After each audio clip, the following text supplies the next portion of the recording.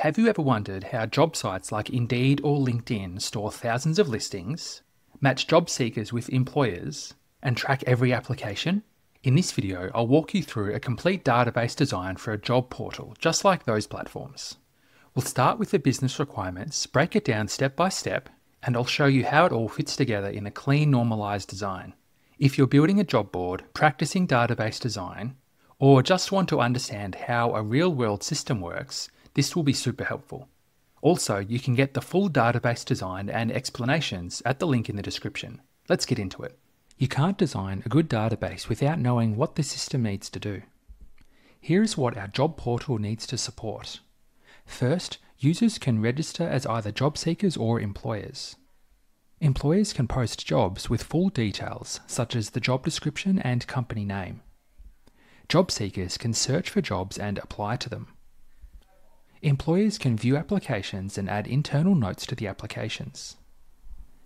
Each job belongs to an industry and has a location and employment type. We want to track the status of each application as it goes through the process. And of course, we need to store resumes and timestamps for key events. It's a common setup, and there's a clean way to design this. We'll walk through each table in this design and I'll explain how they all fit together. I've created this design in dbdiagram.io. I'll put a link in the description if you want the diagram or SQL script. We'll start with the user table. The table stores everyone, job seekers and employers. We've got an ID as the primary key, which you will see on all tables. The email allows the user to log into the platform and to send communication to them. We could have a separate username, but I don't think we need one. The password field is the password for this user. The user type indicates whether the account is for a job seeker or employer. This can be used to drive different functionality on the platform. Then we have the created at column, which captures when the user record was created, and the updated at column, which captures the last time the user was updated. These fields have been added to most tables, which is helpful to see how often we get new users or when records are updated. The user type table is a lookup table that stores values such as job seeker or employer. It's related to the user table here.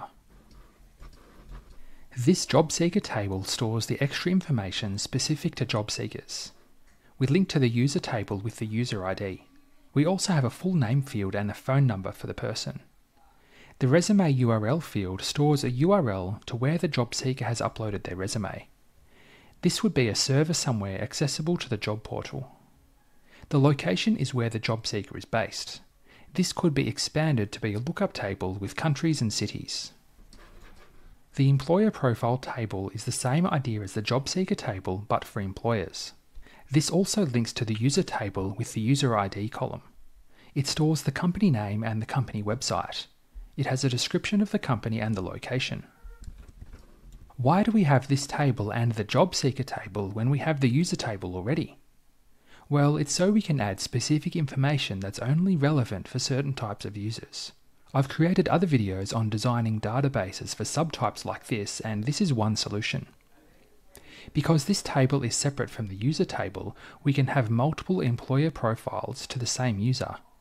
This is helpful for recruiters who may work with multiple companies, or people who change jobs and start recruiting for another company. They can keep the same user record but have a new employer profile. One thing to notice here is that there's a possible mismatch of data. We have a column in the user table that stores the user type, which is either job seeker or employer. We also have related job seeker and employer profile records.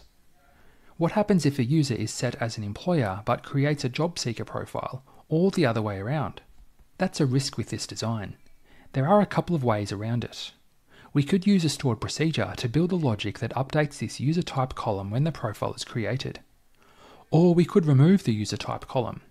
We could assume that a user could be a job seeker and an employer at any point during their career, and this would be captured by their profile table records and not this column. Let's move on to the job post table. This is the core of the system as it's where job listings are stored.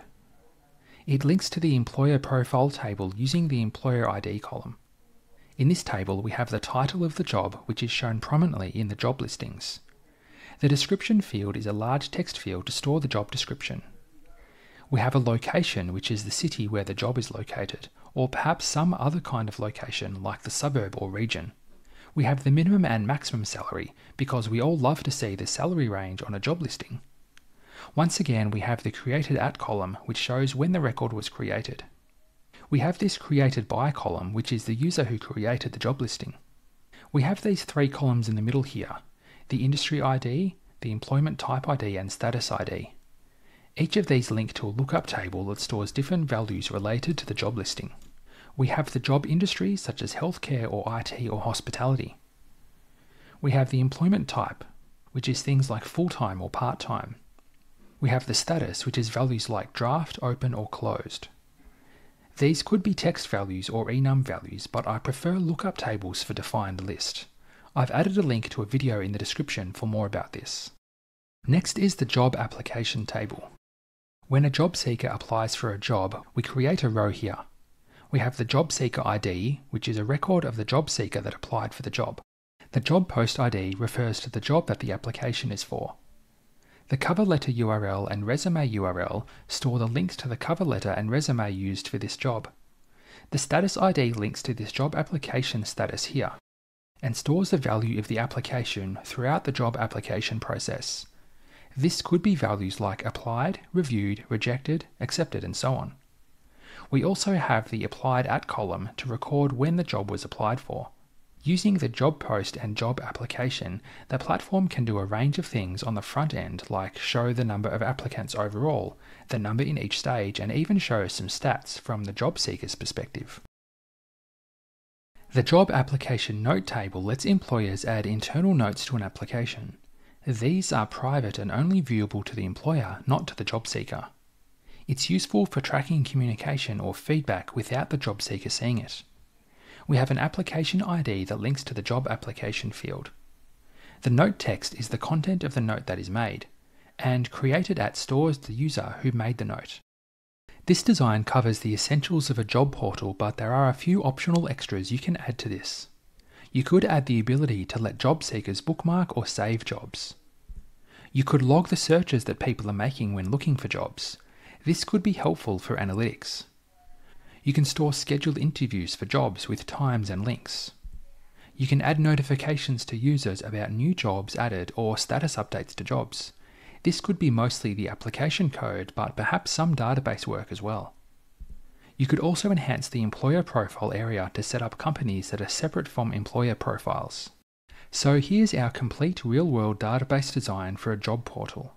We started with the requirements, then broke them down into users and profiles, jobs and industries, applications and notes, and several statuses.